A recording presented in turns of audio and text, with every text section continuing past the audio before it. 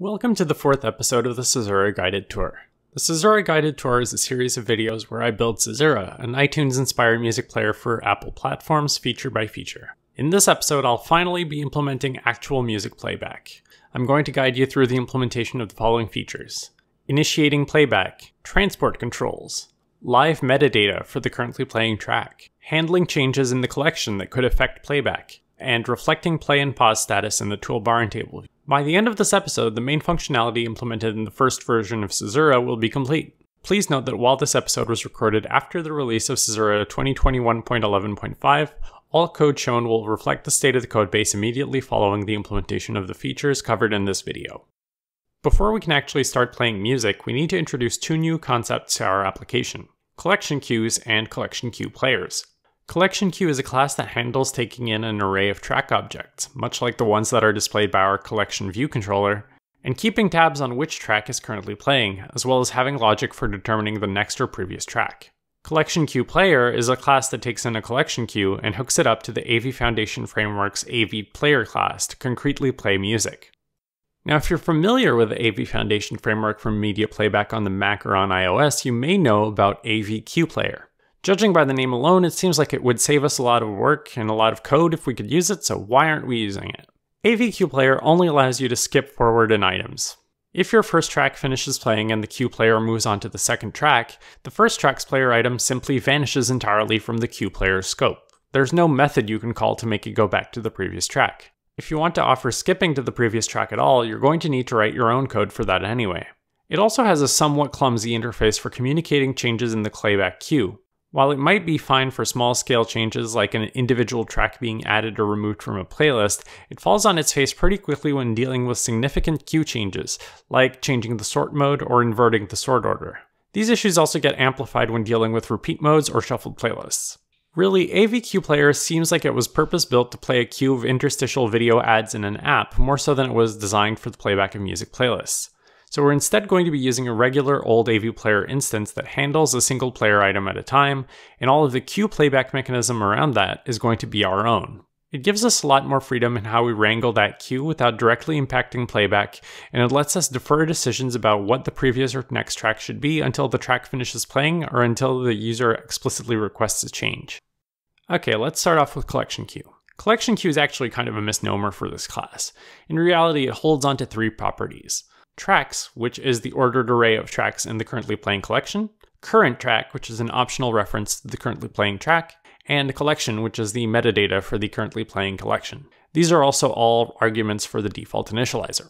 I'm throwing around the idea of renaming this class to Collection Playback Cursor, as it more accurately describes what this class is actually responsible for, keeping track of what the currently playing track is within a collection and deriving what the previous or next track should be. The collection queue has 5 methods, 4 of which we'll take a look at right now. We'll look at the other one later when talking about handling collection changes.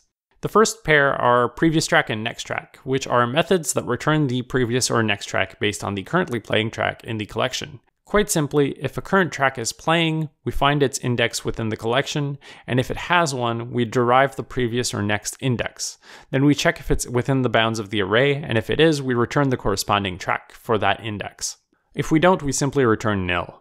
The second pair are move to previous track and move to next track, which simply sets the value of the current track property to the returned value of the previous track and next track methods respectively. So previous track and next track let you preview what the previous and next tracks are, and move to previous track and move to next track perform the action of moving to those tracks. Collection queue players, on the other hand, handle playing a collection of tracks being handled by a collection queue object by feeding those tracks individually to an AV Player instance.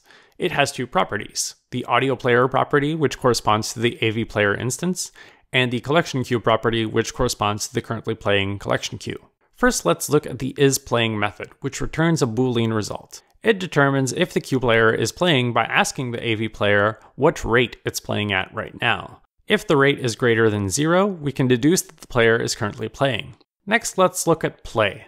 First, if the audio player's current player item is nil, but the collection queue has a current track set, that means that the audio player hasn't been initialized for playback.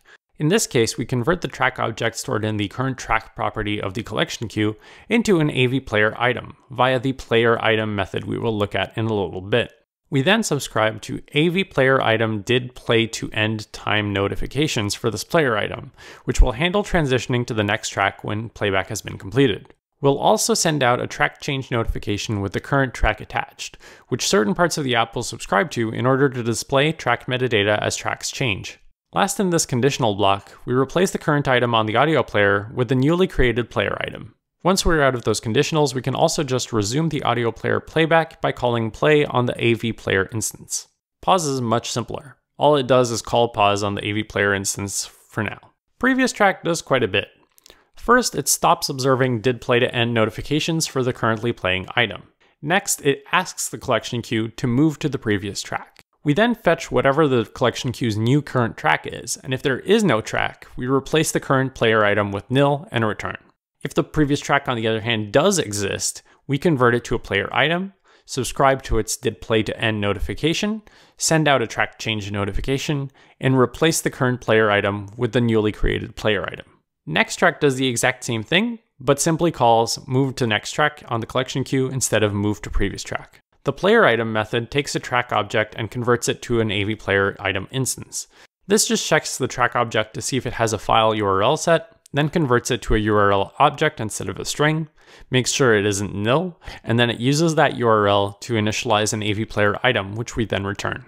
Last but not least, we have the player item did play to end time method, which is called to handle the did play to end notifications that we subscribe to on the AV player item instances. The body of this method is basically identical to what the next track method does, with the addition of a call to the play method on the AV player instance so that the newly provided AV player item starts its playback automatically. That is the entirety of our music player class, so now we need to hook it up to the rest of the app. First, we're going to add an optional collection queue player property on our app delegate. We're storing the collection queue player on the app delegate since the player is global to the whole application and not specific to a given window instance. Then we're adding a playback initiated method on the app delegate. This method takes in 3 arguments: tracks, which is the full array of track objects for the collection playback is being started in; select playback from, which is the track object corresponding to the row that was double-clicked in the table view to initiate playback; and collection details, which is the source list item with the metadata for the collection that we're starting playback in. This method mainly does 3 things. First, we create a new collection queue from these arguments.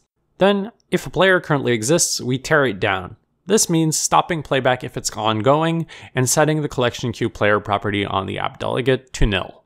Finally, we initialize a new collection queue player with the newly created collection queue, store it in our app delegate's collection queue player property, and start playback on the player. Binding this to the collection view controller's table view is a little strange. Unlike most other ways of interacting with the table view, which result in delegate methods being called, double clicks on table rows are handled via the target action pattern. Targets are the object on which you want a method to be called when an event happens, and actions are selectors, which are fancy strings corresponding to the name of the method you want to be called. This is a pattern you'll see all over the place in AppKit on views inheriting from NSControl. So here in the viewDidAppear method of our collection view controller, we define the double action, which is the action that occurs when a row is double-clicked, as being the selector for table view double-clicked, a method we'll define shortly. You may notice that I didn't explicitly set a target for the table view, and to be honest, I didn't really realize I had until I started making this video. So why does this still work? Well, the Mac and iOS UI frameworks have this thing called the responder chain. Basically, whichever control is trying to call an action asks itself if it has a method that matches the selector in our action. If it does, it calls it and it stops there. If it doesn't, it walks up to its owner and does the same, and repeats it until it exhausts all owners. Owners aren't necessarily parent views, they can be the object responsible for the currently displayed view, like a view controller, which is this case here.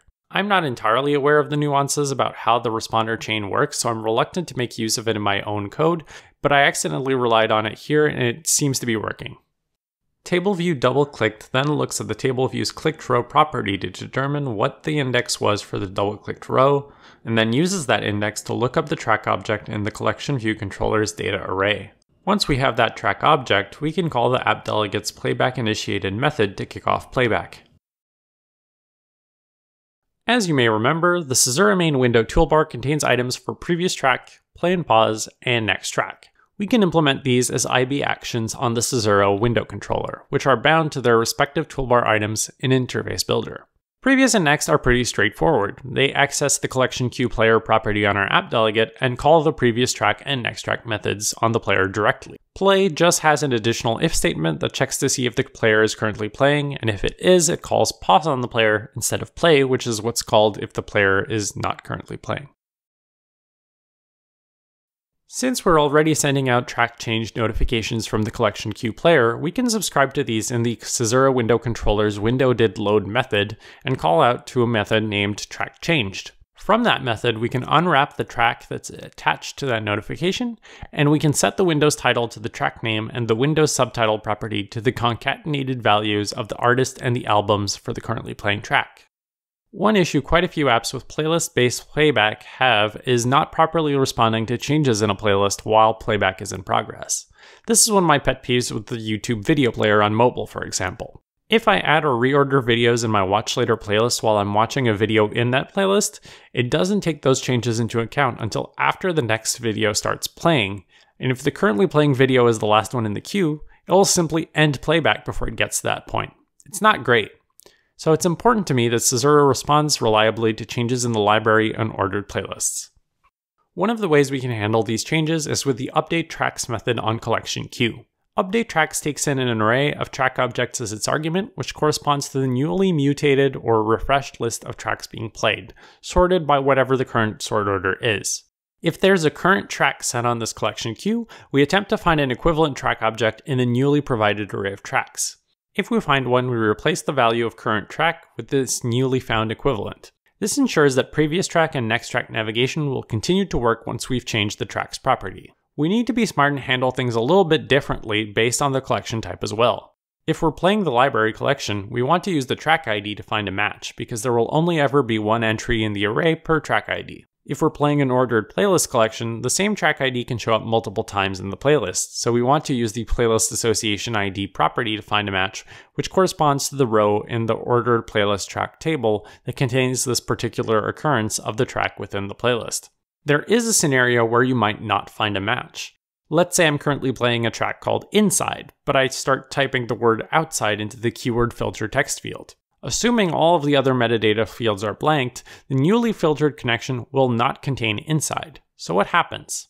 The way it's currently programmed, Inside will continue to play until it ends, and then assuming that the keyword filter text field's value hasn't changed, playback will simply stop.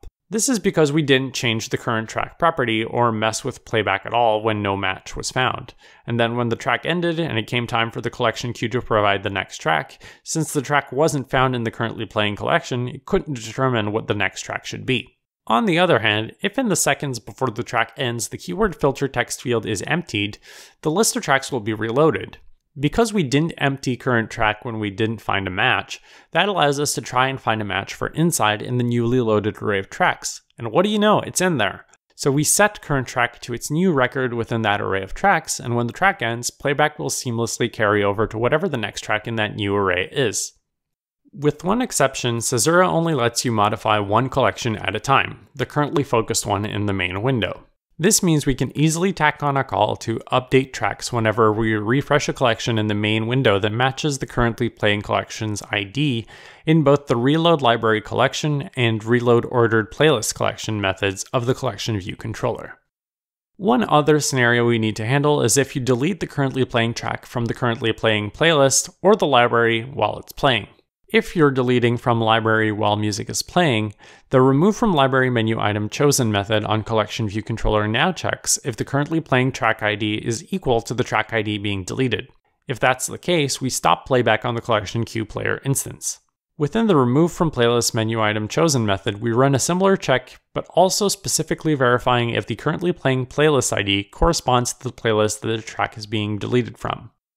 While preparing this video, I realized there is one unhandled scenario, and that's due to the exception that I mentioned earlier. Caesura only lets you modify one collection at a time, unless you're deleting from the library. If you delete an upcoming track in the currently playing playlist from the library entirely, that does not trigger a refresh of the currently playing playlist unless you manually switch back to that playlist, and therefore that track will play later even though that track is no longer a part of the user's library. I'm planning some architectural changes in the future that will detach the playlist reload behavior from whatever the currently selected collection in the main window is, and that should make it much easier to fix that bug and handle that scenario. I think we've got enough time in this week's episode to sneak in some functionality I originally planned to show off in episode 6 of the series, and that is reflecting play-pause status in the toolbar and collection table view. First, we're going to need a way for the different parts of the app to be notified of changes in the play-pause status. To do this, we've created 2 new notifications.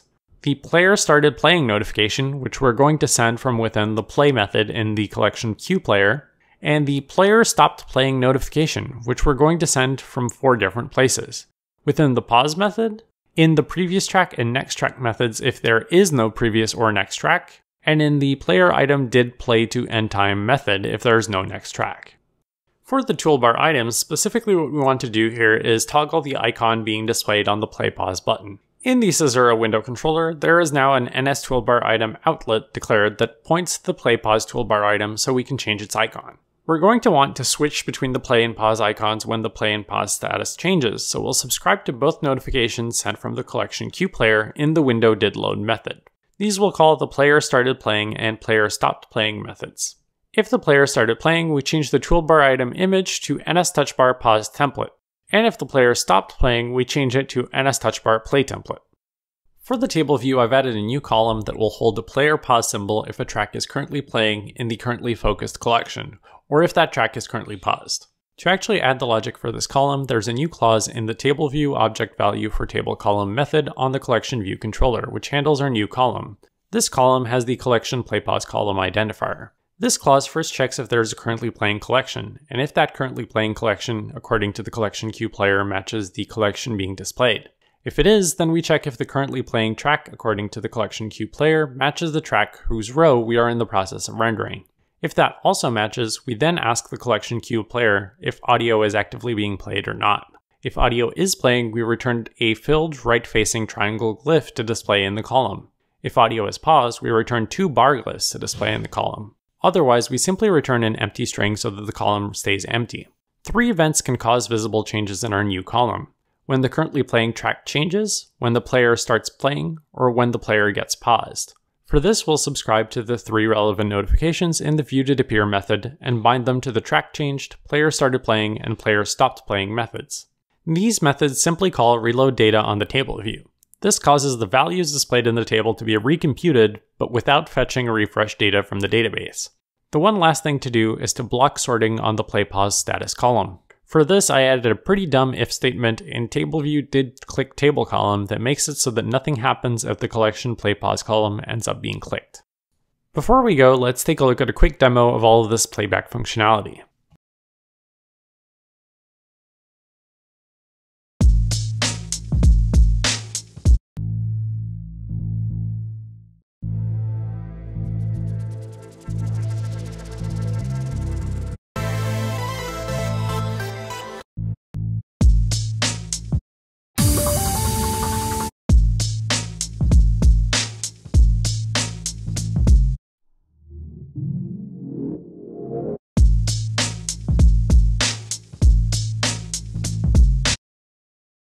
With the added functionality covered in this video, Caesura is now legitimately an app capable of music playback, whether from the user's library or from one of their playlists. It's not necessarily implemented in the most optimal way, but it does the job and it opens the door to more features and improvements down the line.